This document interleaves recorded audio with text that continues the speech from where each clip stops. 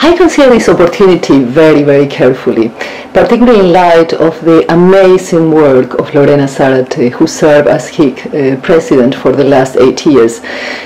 I am fully aware that she leaves very big shoes behind her for anybody to fill. Now, I guess that the main reason why I decided to accept this challenge is because HIC mission and vision aligns very, very closely with my own beliefs and professional and personal experience. As stated in my letter of acceptance, I have admired the work of HIC for many decades, and it was precisely people like Gilles Deschamps, Sean Turner, Enrique Ortiz, Ana Sugrañes, and Hilda Herzer, among others, that really not only inspired me but provoked me to dedicate my work to serve those who really build, run, maintain and manage cities on a daily basis, despite seeing their rights to be treated as entitled citizens violated again and again.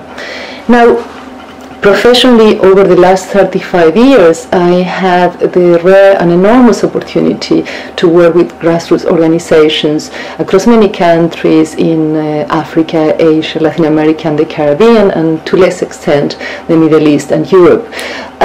Observing closely how women and men, girls and boys navigate multiple injustices that manifest and are connected not only to access to housing and land, but also to livelihoods, water, sanitation, energy, and a whole range of social protection measures, taught me something really important.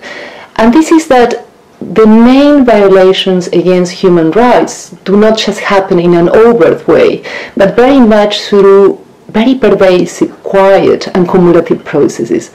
I see the work of HIC precisely targeting the rendering these processes visible and counteracting them.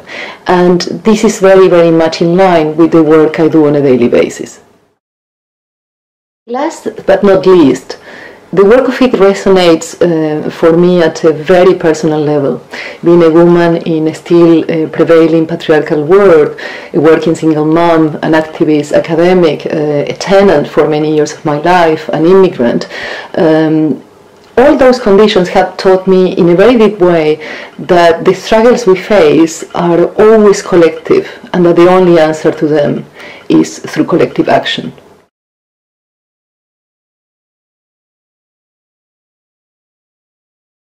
HIC has historically done an extraordinary work in championing the right to the social production of habitat, and in doing so it has maintained and continued to maintain key attributes of acting as a decentralized, democratic, inclusive, horizontal and non-bureaucratic platform.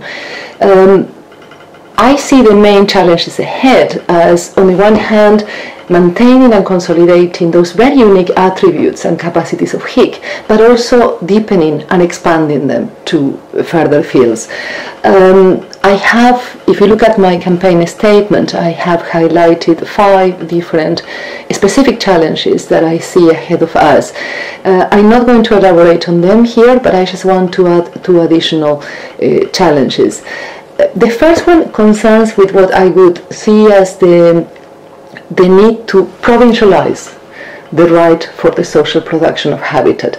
And what I mean by this is that very often what we do and what we see is a visibilization of the struggles, the fights and the realities of those living in larger cities. And so much less of those women and men, girls and boys that live in smaller cities, small towns, and in a whole range of human settlements that are not even seen as part of the urban world.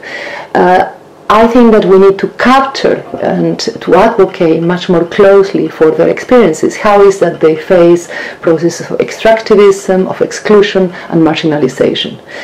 The second key challenge I would see is as connecting the dots. By connecting the dots, I'm not talking about connecting the dots across themes or issues rights, but very much dots across experiences that seem to be, and realities that seem to be seemingly different, yet speak to common struggles.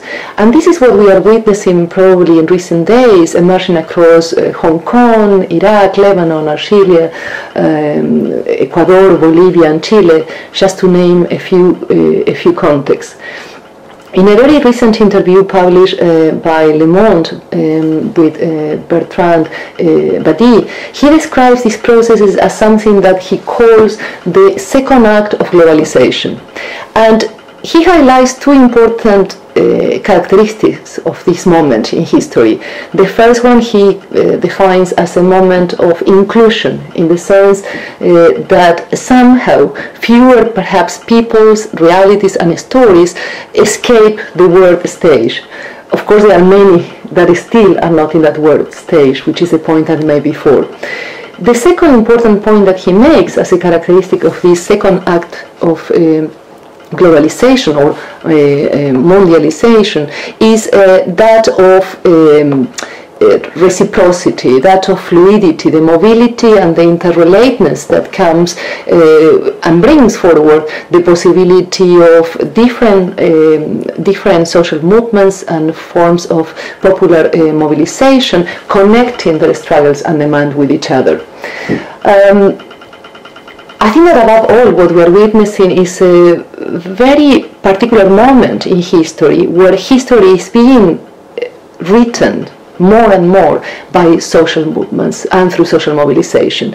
And the new acquired and revived capacities of social movements to act both for social and political change is somehow an emerging arena where HIC has a very important role to play.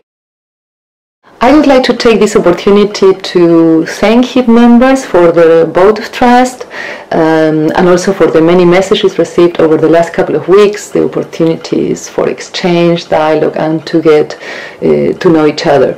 Regardless of the outcome of the election, I very much welcome and I'm grateful for the opportunity to become a closer member of the HIC family and community. Many thanks.